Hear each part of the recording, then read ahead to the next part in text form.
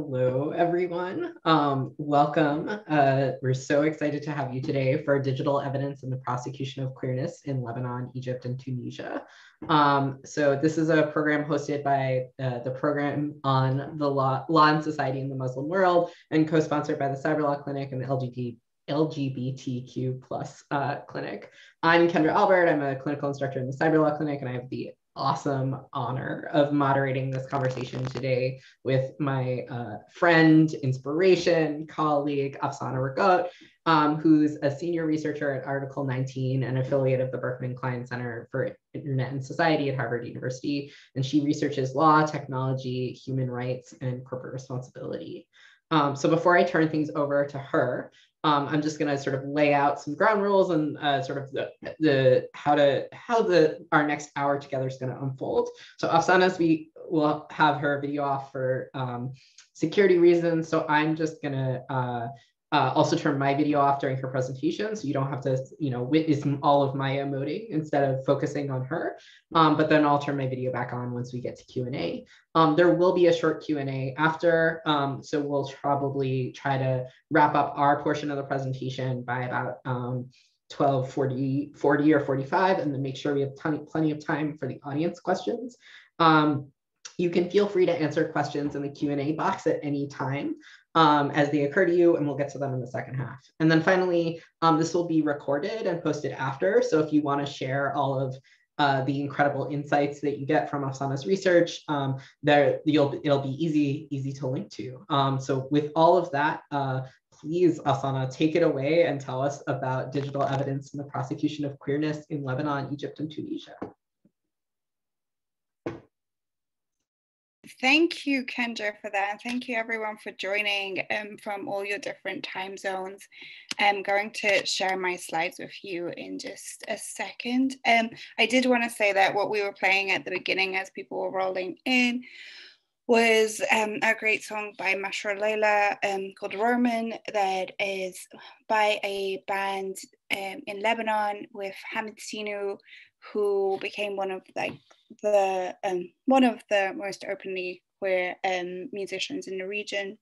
The song itself, it's really important and beautiful. They have many beautiful songs that talk about politics, intersectionality, queerness, but also the song in itself talks about this stereotyping of our region and this concept of the way we are seen as victims and the concept of victimhood rather than the strength within the communities that we come from. One of the really great quotes from them that I want to encapsulate some of the work we have going on here is an explainer of this video itself, when they say that they want a way out of treating, they want to stop treating oppression as not a source of victimhood, but as a fertile ground from which resistance can be weaponized. Also important to this is the concept that Mashra Leila playing a concert in Egypt in 2017 led to one of the biggest crackdowns on the queer community. That again links back to the use of digital evidence and the pictures and shared from there. And one of the folks who was arrested at the concert in 2017 was Sarah Hirazi, who we would want to pay tribute to. May she rest in power. So here we go. I'm going to try and keep it as short as possible and go through, because there's a lot of information to get through. I'm Afsana Ragot. Thank you again, Kendra, for that very kind introduction. I work at Article 19's Middle East and North Africa team, and I'm an affiliate at the Berkman Klein Center, where this research on digital evidence in the prosecution of queerness in Lebanon and Egypt began. So the sort of genesis and the foundation of this work comes from research with Article 19 that started around 2016, where we looked at the methods of arrests, targeting and harassment with the use of technology and the impact of technology in contexts that it wasn't designed for, particularly the impact on queer communities in these three countries. I have the link there. I think my colleagues will also share the link with you. to the report itself and some of the resources from it. But that report provided the foundation of understanding how arrests happen, how things like queer dating apps themselves are used against people, and how folks want to see changes within the companies themselves, the security changes, and what sort of needs and wants the community themselves had. So you can go have a look at that. I won't go into a lot of the detail on that. That's for another talk. So understanding digital evidence and how identity is prosecuted. I think what I want to do in this talk is give you an overview of how fundamental digital evidence becomes in these cases, and how these criminalizations occur, and how easy it is to create this evidence base around identity based on what we have in our personal devices. So what is digital evidence? It is data created, manipulated, or stored or communicated by any device, computer, or computer system transmitted over a communication system that is used in a proceeding. This is my adapted version of the Stephen Mason definition in, I'm sorry, I think that just stopped sharing. There we go. Definition in 2008, I slightly amended that to fit this report in itself. A note on the report itself will come out sometime in 2021, fingers crossed. But I made it a strategy pretty early on that it would be important to share a lot of the information and the findings from it from quite onset of some of the important patterns and information that was coming in, rather than waiting for the report itself to come out, because it's a lengthy process and the things that are coming out are important to share, not just to wait for some flashy publication. So I will keep everyone updated when that's out, but here are some elements of that. With regards to digital evidence, again, it's something that looks to link together people and events in time and space to establish causality for crimes or civil wrongs. So that's a very formal basis for what digital evidence is in this. Why is it important? I want to go to this quote from one of the incredible lawyers in Lebanon, who encapsulates the importance of digital evidence when it comes to these cases currently and what it's providing right now. And they say you are providing evidence for something that's usually very hard to find evidence for, because LGBT individuals, even for example, any type of sexual crime, is something that happens behind closed doors in private. And by nature of the crime, it's something that's not very easy to prove. So at this stage, digital evidence is actually providing a new type of evidence, is providing evidence for something that was really impossible to prosecute before. So that kind of encapsulates the fundamentality of digital evidence in these cases. And having that in mind, what becomes the scene of the crime in the cases that we've been studying and looking at is a phone or laptop, predominantly phones. These cases arise frequently, and it's this patchwork of apps, photos, messages from devices that form this central evidence for the material elements of these crimes, based on the criminal procedures in each country. And they are, if not in all cases, they are in most of the cases. I haven't seen any cases that don't have any, that are recent. So digital evidence is in fact becoming a cornerstone of prosecuting queerness. Just a little outline of the laws. I'm not going to go through them too much, but you get this idea of the sort of a myriad of laws that are in each of these case study countries. Again, none of these countries are unique in prosecuting marginalized communities and the queer community.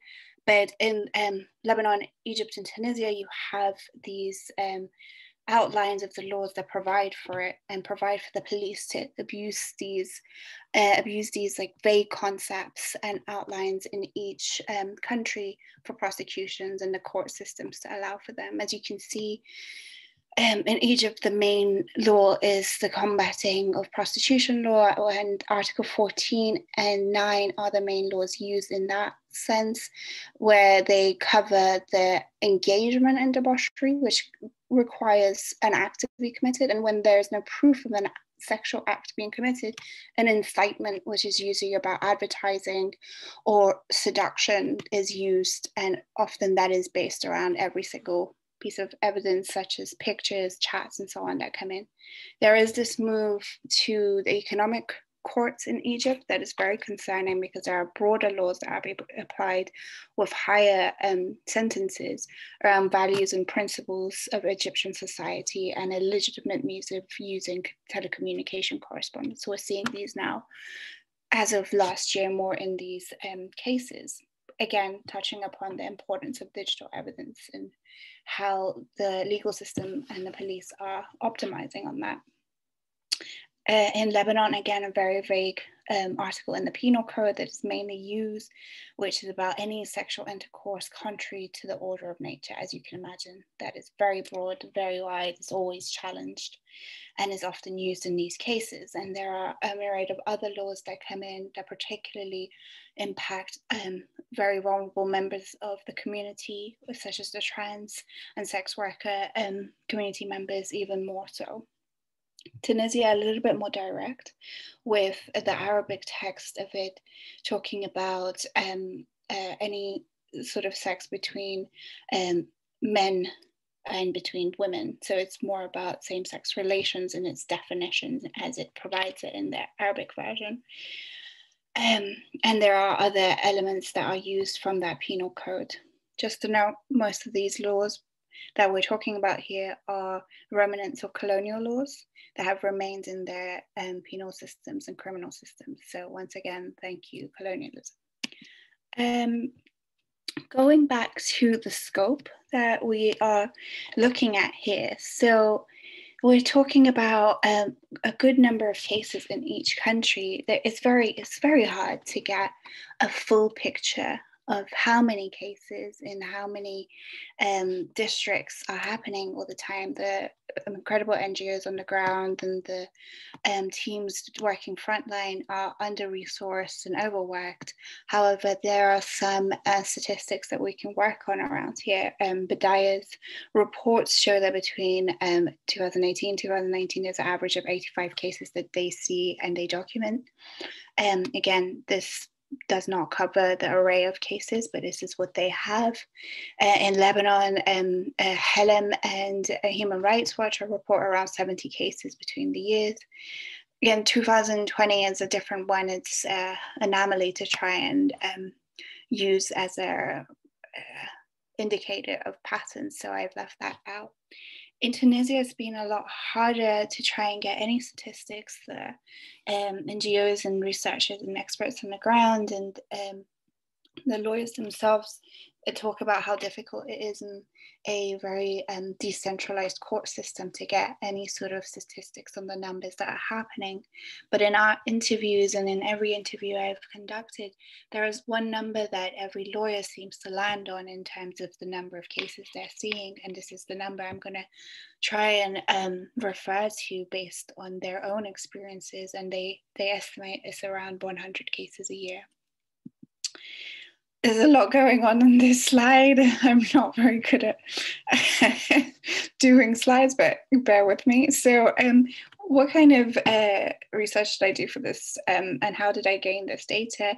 Aside from doing an analysis of the laws from the penal to the cyber laws that become implicated in this report, we will have an analysis of 21 interviews done with the main lawyers in each country, so 7 from each country. These are there aren't tens and tens of lawyers working on these cases. There are a number of very prominent, very skilled human rights and criminal lawyers that are taking on these cases. And I think I can confidently say I've pretty much interviewed the main people involved in these cases in each country. And I've also currently, it's ongoing, and reviewed 24 court files that range from 2015 to 2020 9 in Tunisia, 12 in Egypt, 3 in Lebanon. I'm getting another 7, it seems, tomorrow. So it's just going to miss this talk.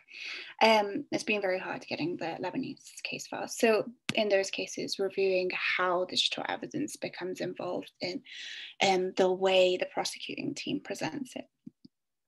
So just some insight, broad line insight into what sort of patterns we're seeing. In terms of arrests, with that structure of the laws that I provided for you in terms of arrests and methods used by police and investigating teams to identify individuals, we're looking at in Egypt street level arrests. So this is where groups of police with survey and profile individuals whilst they're going through very predominant queer hangouts, or are being directed by informants. These could be informants who are either paid or coerced into becoming informants who might help them identify individuals. Entrapments, many of you might know about, is a very sophisticated operation within the Egyptian police, not one that they are ashamed of, and it's very openly talked about often, is where police officers use queer dating apps, predominantly queer dating apps, to create catfishing profiles, effectively start sexting, arrange a meeting point, start meeting. If they meet someone, they'll arrest them. In the case files and interviews, they're always, the police and the prosecuting team will always talk about this as being done by informants or private consultants. We can talk about this in more detail later, but this again provides this sort of immunity to the police, because often a lot of the things we're talking about are done illegally, without warrants, without any sort of court appointed provisions to search devices and so on, or even conduct these sort of operations. So saying it's an informant is a bit of a loophole, something that happens also in the US. Public buildings such as hotels and so on, so reports from homophobic folks in different public buildings and private buildings that bring in the police.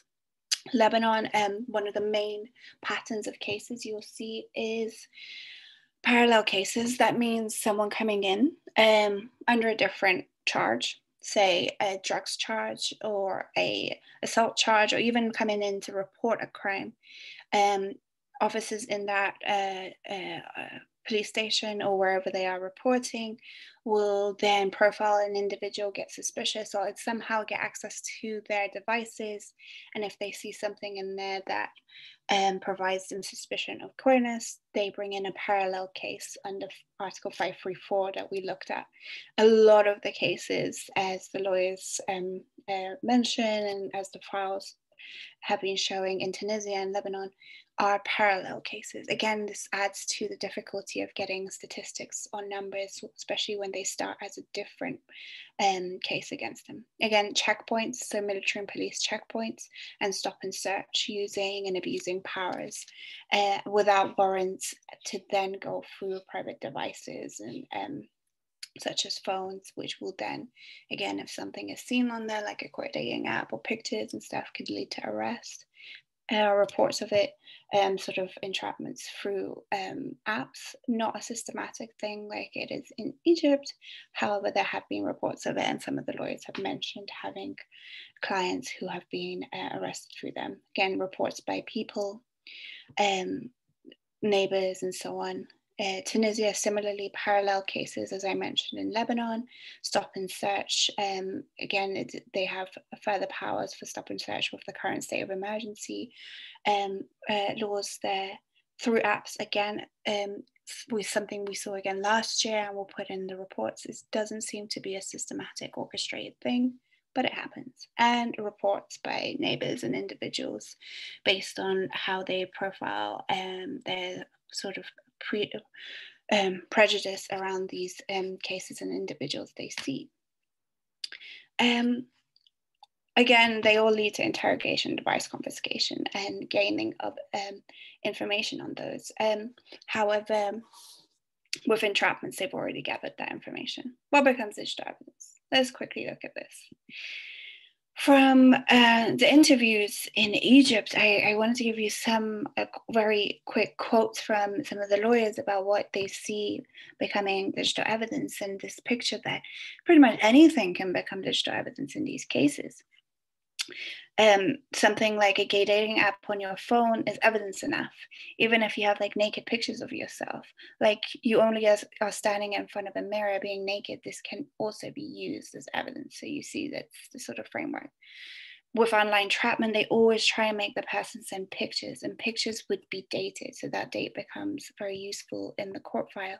And they need the conversation in a way that they can say that they asked for money, and we can discuss that later. The money conversation comes in quite a lot because the law is based and it's called the law in combating prostitution. That's how they frame it. So, and then another lawyer talks about any personal photos that indicate that the individual has done any sort of debauchery, even with friends, conversation with friends, anything that indicates being gay or involved in debaucherous acts. 83% of the case files I reviewed talk about the use of messages from messaging applications such as WhatsApp. Often they're described as being sexual in nature. That's very debatable, but that's how they're described by prosecuting teams. They often include sex and nudes. Again, with the amount of use of WhatsApp in these cases, they also talk about the use of SIM cards. The SIM card helps them connect the phone number and the identity of an individual to the WhatsApp profile of a person. And there are examples of interrogations talking about the SIM card number and the phone number and the WhatsApp chat. Photos, 50% of the cases I mentioned photos are often defined by the prosecuting team or the investigating officers as being feminine or nude selfies. So very, very, very open to the interpretation of these officers of what they deem to be non-normative in their own perception. So anything becomes used from the phone galleries and even WhatsApp chats. Dating apps, 66% of them mention dating apps, and there's this whole plethora of different dating apps that they use. Who's here? 50% of them mention who's here. Who is here? I don't know who they are, but the police love this app. The police love using this app. The police love just mentioning this app. Even if they're providing evidence from Grindr, for example, they might say they found it on Who's Here. Tunisia, similarly, this concept of sometimes they'll even use logos of an LGBT organization as a form of indication of a person's identity. It's that kind of logic. This lawyer mentions they're looking for photos and conversations. Sometimes they try and get a confession, but even if they don't have that confession, they'll rely on these photos and conversations. And they'll read, another lawyer talks about read your Facebook messages. In Tunisia, it's very much around Facebook Messenger. Look at your pictures. By law, they don't have this authorization to do that, but they force and look at everything and conversations of all your private life as if it's their own. Again, 67% of the case files I reviewed mentioned messenger apps, even if they're just flirty messages or just messages that are just anyway with emotion attached to them, like I like you or you look nice. They come up in the case files. Videos, 33% of them talk about explicit videos. 55% of them talk about photos of these cases. Again, bringing in this concept, always written down as being too feminine or effeminate in the photos. They always put that in there. Lebanon, again, any sort of romantic conversation or voice notes. They'll be used in them. Obviously, the lawyers challenge these things, but they're used in the court file. They're bringing something like Grindr. They don't know what it is. They know, have an assumption that if you have Grindr on your phone, that you are gay. So they dig further and find what else is on your phone.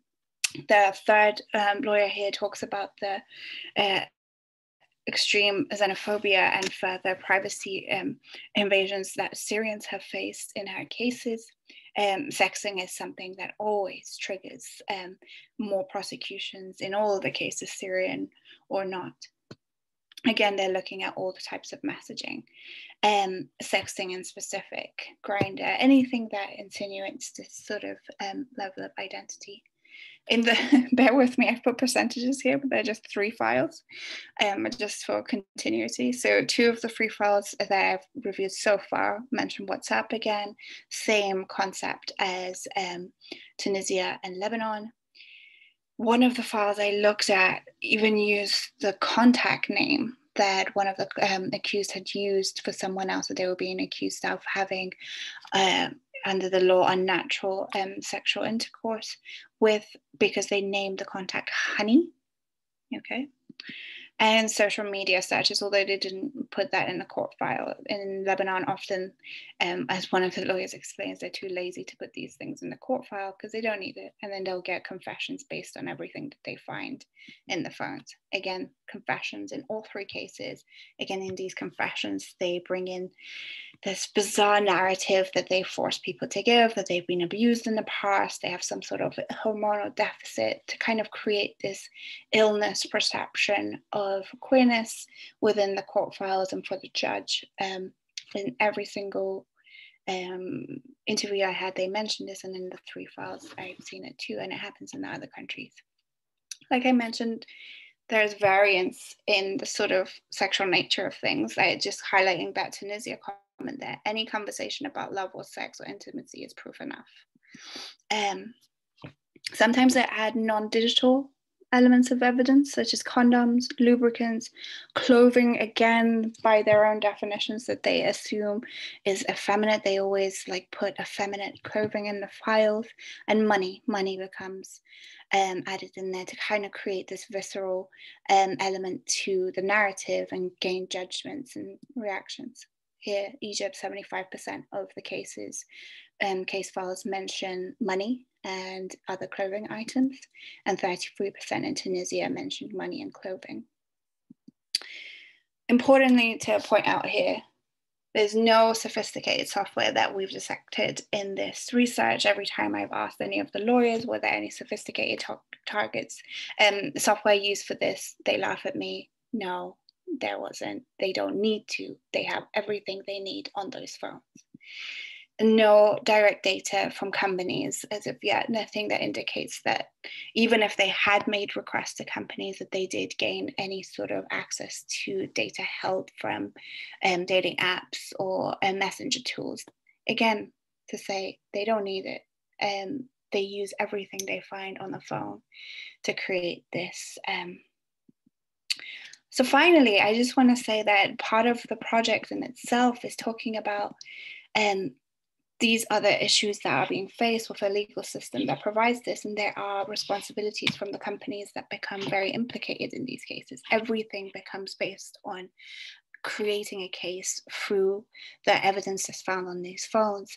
And from Article 19 research we did, where the communities and users and the incredible local NGOs told us what they want to see change from the company side of things on these apps for safety and protection, the lawyers repeat the same things, and that provides for it. So I'll leave that here. There's this concept of generally designing with these cases in mind, with privacy and security in mind, that I really want to add this note. It shouldn't be fully on the community and on these NGOs and lawyers to constantly work to protect. They should be provided with the tools they need and responded to the needs that they have to be able to protect and defend themselves against this sort of oppression. So I want to say with that, thank you. A huge thank you to everyone that's helped me with this, from Medaya to Helem to Legal Agenda, to all my colleagues on the ground that have been working to help me get case files, people like Senda, Noura, Remba, everybody. I won't mention all the lawyers' names as I haven't gotten permission for safety reasons, but there's so many people I need to thank, and I hope this report comes out soon.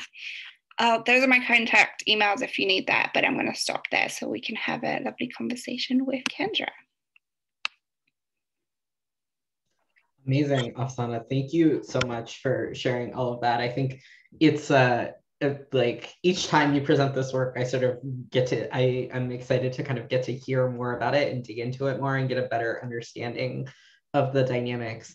I want to sort of just like start by touching on the sort of what you mentioned about the kind of colonial aspect of these laws. And I think as someone who like is rooted in US LGBTQ rights work, I think it can be tempting to sort of think of this as like a over there problem. But actually, when we first talked about this work, one of the things that really came up for me was Dale Carpenter in his book Flagrant Conduct, which is about Lawrence v. Texas, which is the US case involving striking down anti-sodomy laws in the US as unconstitutional, actually like basically articulates something very similar to some of the stuff that I think you saw in your research, which is that the sort of archetypal case of Lawrence v. Texas, where two gay men were supposedly having sex, it's actually pretty likely that they weren't having sex, or at least that they weren't having sex when the police showed up, but rather that evidence was sort of constructed against them. And in the case of Lawrence v. Texas, the advocates actually found it useful to not contest that, because they wanted to bring a case about anti-sodomy law being unconstitutional. So I think it's just like so important to just emphasize the connections and the way in which prosecutions of queerness are not unique. First of all, certainly not unique to the MENA or these countries, but also that the way in which this aligns with police behavior in the United States. Thank you for that. So that was a comment, not a question. So I'm already breaking all the rules. But I wanted to ask, I know that you've talked to the lawyers a lot about how police sort of engage with these kinds of digital evidence, and especially if they're breaking into people's phones. Are police fabricating evidence at all, or is all of it sort of real and just used against the queer folks in ways that they might not have been able to see coming? So it's very hard for the lawyers themselves and the defense teams to prove that sort of fabricated evidence, but there is definitely this pattern that I'm seeing, especially in Egypt, where there are notes that there's an accepted part of the norm that police do engage in this sort of behavior, again, like you say, as police do, well, around abusing power in any way possible to gain the conviction they want to get. So I've had some really interesting views at some of the cases provided. For example, there was one case in particular that we've spoken about, is that they, as I mentioned, they love this app, Who's Here. Anyone in this conversation, if you know who's here, please bring them in my direction, because I need to have a chat with them. But so they mentioned Who's Here. They said, we were surfing the internet. Our consultant, as I mentioned, was surfing the internet and found this profile who was advertising debauchery online. The defense team pointed out Who's Here is a geolocation-based communication app. You can't surf the internet and find anyone on there. This is a fabrication. The court, eventually the judge and the appeal judge, accepted that. They accepted that and basically said, this is fabricated evidence. I'm gonna throw this case out, which is such an indicator of that this is a common thing. It was such a interesting judgment there to be like, okay, this is one of those fabricated evidences. But it's hard to tell how often these happened. One of the lawyers told me about a strategy that they had provided, that they had started to use to highlight the sort of police practices, was creating this fake report on this app that creates fake WhatsApp conversations in front of the judge, going in front of the judge and being like, this is how easy it is to create a fake WhatsApp conversation. Let's talk about the fact that this could be a fabricated case. And I asked this person, this lawyer, which I was so impressed by the strategy. I know that every lawyer has different strategies, and there are the human rights based strategies that are most used, but this was quite a rogue strategy that I really liked. I asked, does it work? And they laughed and said, sometimes. So it does get by. And I know it happens when talking to Tunisian lawyers, for example. They mentioned that even if the evidence is gathered illegally, and illegal gathering of evidence and searching of devices is just common throughout each country. It's just, there are no warrants. There are no warrants anywhere. They mentioned that the report of the police is treated as a holy document. It's not questioned whether it's fake or not. I've had at least 4 of them mention that it's a holy document, so it won't get questioned. So again, to answer your question, there is a pattern. It's hard to challenge, but police be police. I love, the world over, right? I love the idea of the lawyer going to the judge with like the fake WhatsApp conversation and being like, look, here's a WhatsApp conversation, judge, that says you gave me an extension on this briefing, right? Like, Yeah, exactly. But yeah, I mean, I think it's a really, I think a lot of, even within the US and prosecutions in the US, prosecutors are often relying on the idea that either defense counsel or judges don't necessarily know how these technologies work. And so it can be really effective to present evidence that says, hey, like actually, the evidence you're introducing is like not plausible. Yeah, I think one thing I would add at the end of that is that one thing that seems to be very common in these cases is this note that there's a clumsiness in the way evidence is gathered, because they just know they can get the convictions they want to do. There isn't much sophisticated evidence gathering happening here. Like in that Who's Here case that I mentioned, the judge knew more about who's here than the police, So there is also that element that they're just trying to get the charge. So I have more questions, but we have a bunch of fantastic questions in the Q&A. So I'm actually going to kind of start switching back and forth a little between those and sort of my kind of bigger picture questions. Moderator's privilege here. Anonymous attendee asks, can you provide more clarity on like stop and search checkpoints? And is that how they're reviewing app/data devices? So, which I think is a great question. Could you talk more about how the police are getting access to like the phone or the laptop? Right, exactly. That's definitely how they're getting access to the devices and information. So stop and search powers, depending on the country, the police will have different levels of stop and search powers.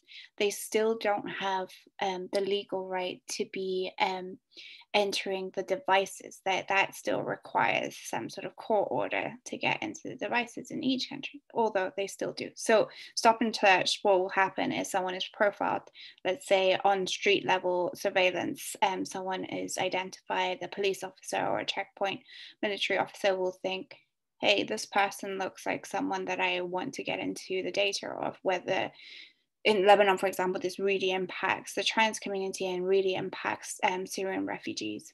And then it's forced access. And, I think we all understand that when it comes to that sort of power dynamic, a lot of people can't say no. You open the phone, often maybe they'll see what we saw in the Article 19 research, for example, in Lebanon, was like the first thing they would see is the logo of an app. That would lead to further searches, looking at the pictures, looking at the apps, and that's when someone gets arrested, and then there's a full search of the device and like printing out of things from the device. So hopefully that's answered the question, but basically they ask for the individual, very, very, traditional police and stop and search tactics. Give me your phone, open it up, I'm going to go into it. Let me see, you're arrested, let's go look at the rest. Thank you. Yeah, I think that helps sort of give a fuller picture for folks who might not be able to sort of contextualize or imagine how that sort of would unfold. I'm actually going to jump to a question, which I think in some ways we've been kind of talking about. And I think this sort of has to do with like the relationship between kind of theory and practice, maybe a little bit. So an anonymous attendee asks, hey, isn't this like prohibited by international bodies such as the United Nations and like the human rights? Yeah.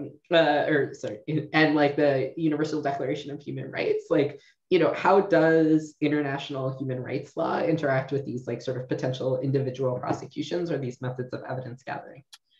So interestingly, especially depending on the lawyers, so I always ask about their defense strategy in these cases, because I really want to understand how they're trying to defend in these cases and how to, in the sort of impact or anything I can bring, the sort of teams can support them in getting defense for these teams. And they often mention especially in Lebanon, in different places, they mentioned that they do talk about international conventions, especially if the country is a treaty member to them. So they'll bring in different conventions that the country has signed. They'll bring in this concept of the fact that what was being done is against the sort of elements of the conventions that they've signed to, is beyond just Declaration of Human Rights, the ICCPR, and so on. Doesn't get far because there is this broad stroke of the legal provisions in the penal system that basically allows them to bypass that. One of the interesting things that I've heard is that often they also challenge this concept that queerness is a Western ideology, and that it doesn't belong in the country, and so on, that some very conservative members of the police or the judiciary might bring up. So they might not even rely on international conventions to challenge these things, so rely on national bodies of law that basically prove that the laws themselves are very much faulty or too vague to apply. But realistically, from a procedural point of view, what the lawyers do to challenge the police in the way they do this sort of abuse of power is often bring in procedural elements of the law. You have not indicated that there's been any sexual act committed here. A selfie is not prohibited under a law. Saying I like you is not enough to commit anyone. So they're having to kind of work within the system itself to challenge these cases to get acquittals, and then bringing in the broader human rights conversation to basically realistically get a lower charge or an acquittal. So yeah. That makes a ton of sense. And to be honest, I think it really lines up with what I think, public defenders and other defense attorneys do in the United States, which is like, even if you think that something might be a violation of like international law or human rights, your client's human rights, like that's not the first thing I would argue in front of a judge, right? So I think that like, legal systems, cops are cops the world's over, and legal systems are legal systems the world's over, which means, oftentimes those procedural remedies are going to be more effective at kind of getting things resolved quickly. And that makes a ton of sense. I think in just to pinpoint on the Lebanon side, the human rights conversation and the fact that the law itself is so broad, like sexual acts in contrary to that of nature is so broad. Many judgments have sided with the human rights lawyers on this. It's just there is no precedent setting in the sort of French system that Lebanon has.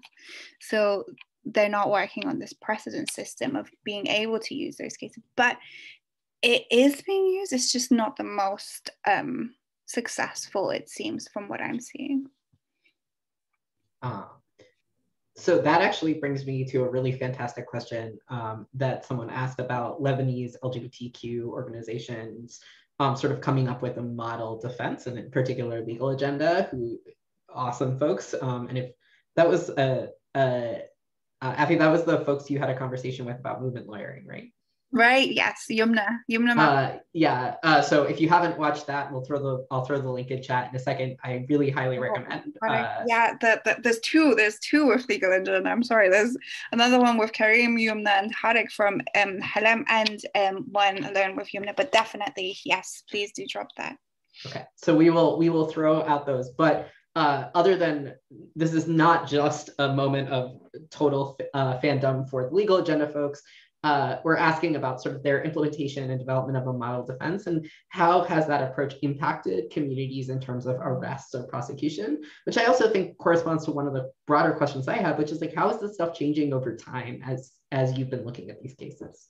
Yeah, it's a great question, because what Legal Agenda, for example, has been doing, and I know teams less coordinatedly, but in the inception of it in Egypt and Tunisia are doing similar things, is having this sort of concept of a model defense, how to defend against these arguments brought by police and so on. It is really helping, especially with new lawyers. As I mentioned, there aren't so many legal defense lawyers working on these cases, so providing this toolbook to for them on how to defend on these cases.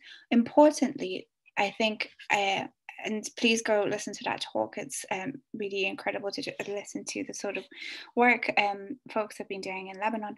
One of the judgments that they had in Lebanon, which was pro basically scrapping 534, used and Yumna talks about this. They used that legal defense that had been created by Legal Agenda as a framework to providing that judgment.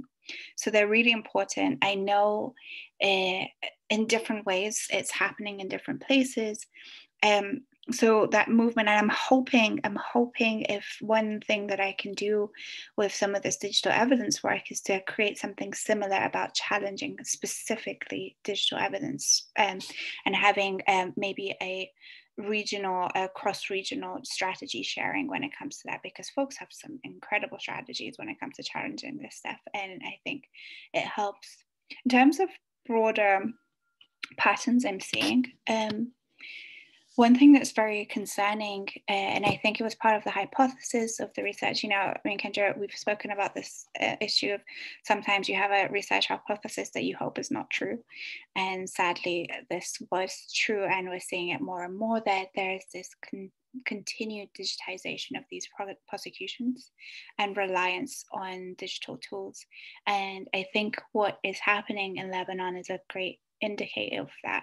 The move to the economic courts that we were seeing in the interviews, and places like Badaya are also documenting, is a very concerning shift right now, because the economic courts have the jurisdiction to use articles from the cyber laws and the telecommunication laws, and the articles that are being used from the cyber laws and the telecommunication laws are very vague.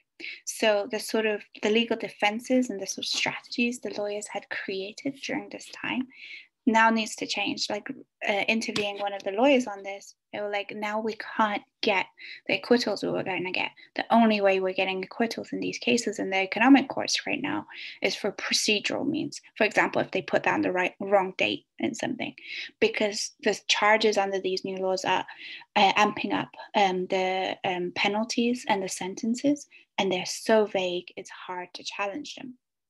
But the good news on that, and like Noura, my colleague from Cairo 52, points out, and maybe we can share that article in Slate, and that the lawyers and the legal teams will adapt to this new change too, and then make things harder for them once again. So I think there is a specific shift, again, focusing on digital evidence and how easy it makes it for them basically to criminalize identity, and how to optimize that. And from my understanding of how things work, and I've been studying this for a while, the strategies of the Egyptian police does get adopted more broadly.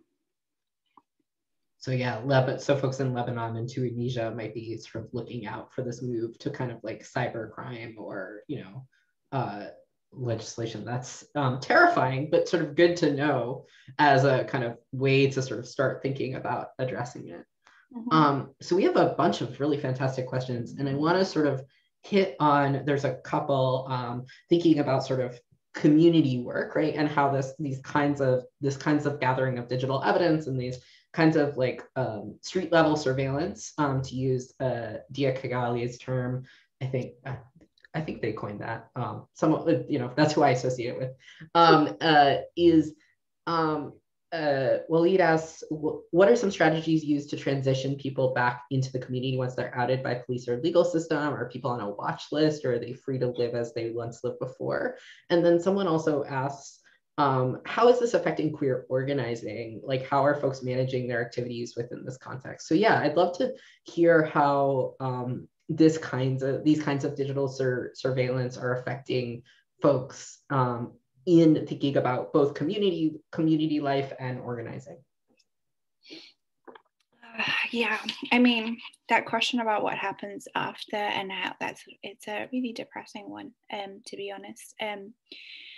Because especially talking to colleagues in the past and kind of bringing this sort of corporate responsibility angle to things, after someone gets an acquittal, it doesn't mean everything is fine. Oftentimes it means they've lost their job. It might mean they've lost their family. Many people will become suicidal. A lot of people want to leave the country. we know more details about Sarah Herazi's case, but there are so many cases that there is this sort of continued need of support and protection afterwards, because it doesn't mean you get acquittal, then it's back to normal life.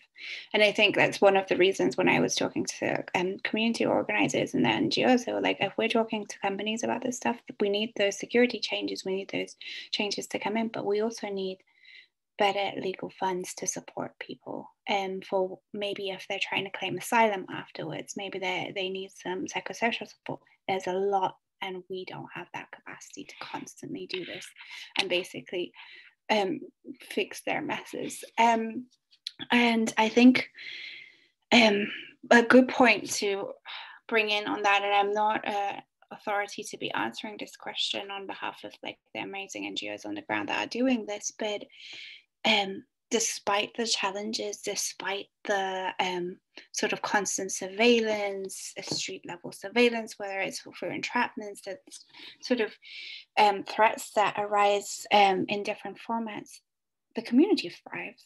Queer communities have constantly, historically, have been creative and resistant, and will continue to be creative and resistant, and will not go invisible. So it continues, that organizing continues. What difference I'm seeing from the strategies of these incredible teams is that they're bringing in digital evidence sort of conversations, they're bringing in digital security conversations, they're bringing in discussions with companies and how to use things, because it's not a question about stopping the use of technologies, it's about how to start using technologies and stay connected to communities more safely. So advocacy and all of this stuff continues, and it will always continue, because that sort of oppression, like the quote that I gave from Mashra Leila, becomes a method of weaponizing the sort of the oppression of the oppressor.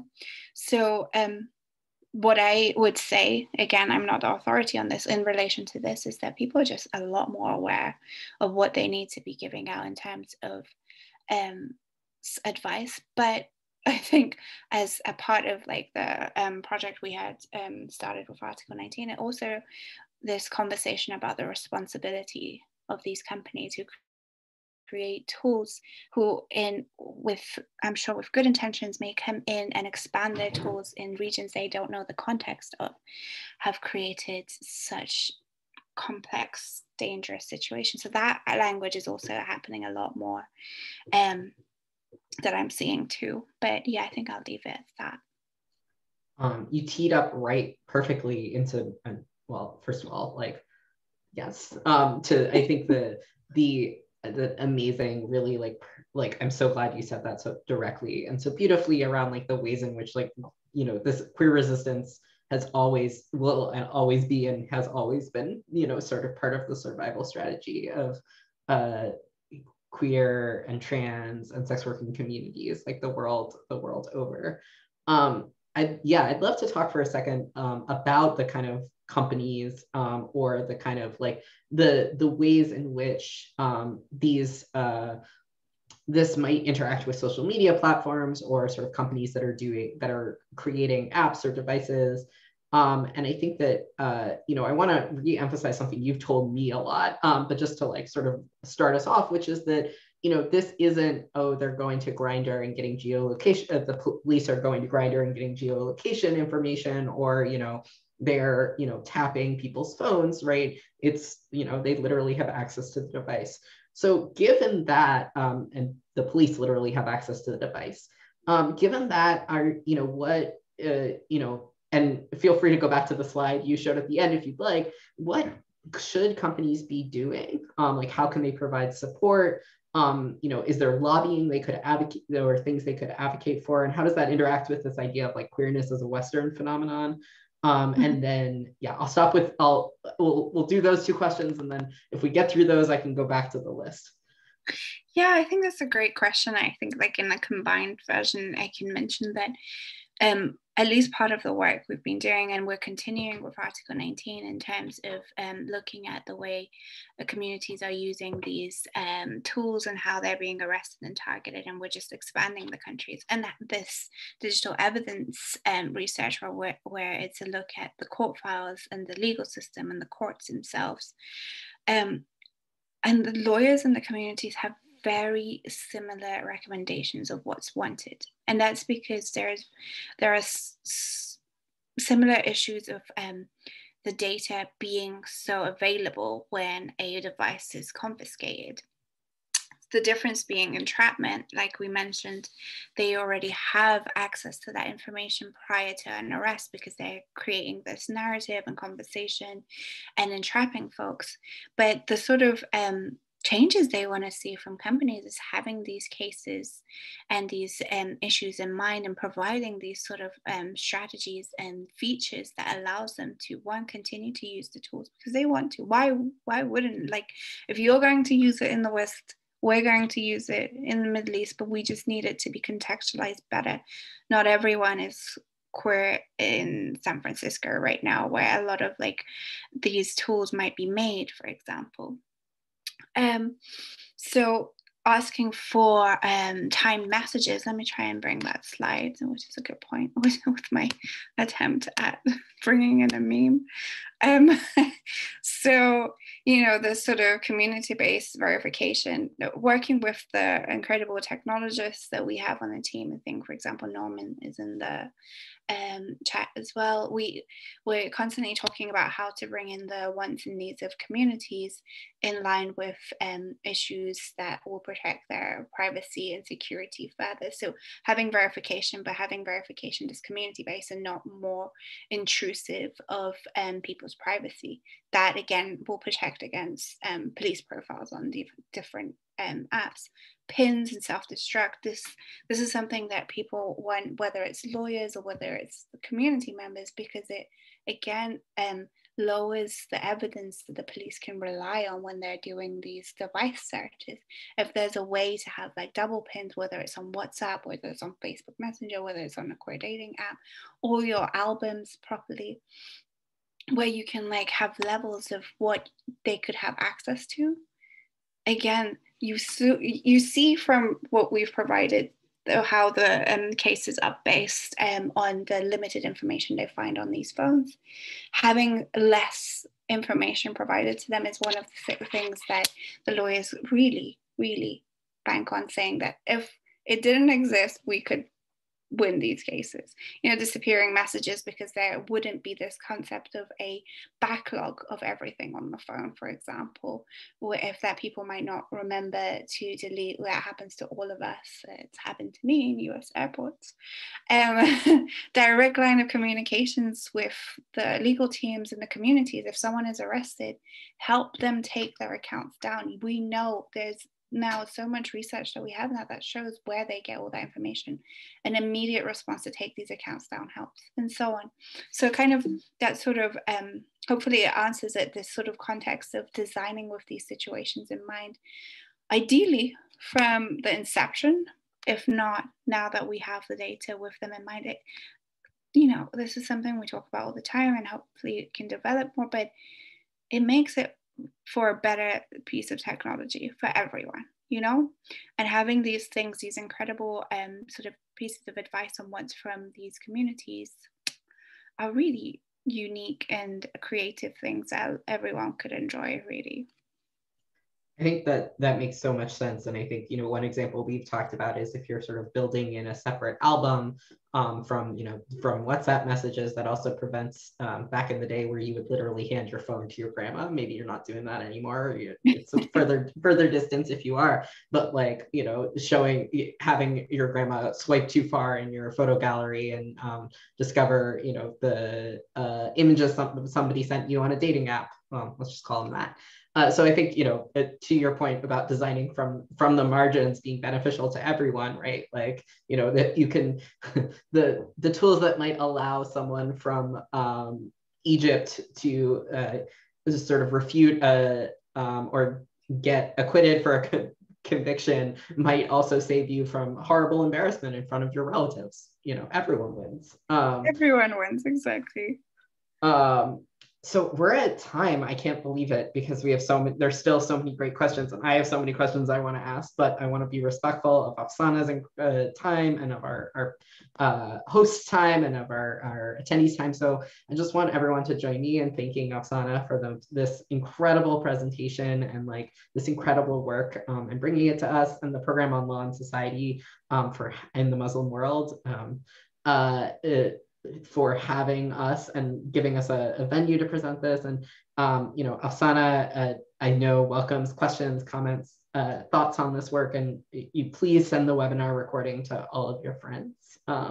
Thank you so much, everybody. Thanks for joining us and have a great day.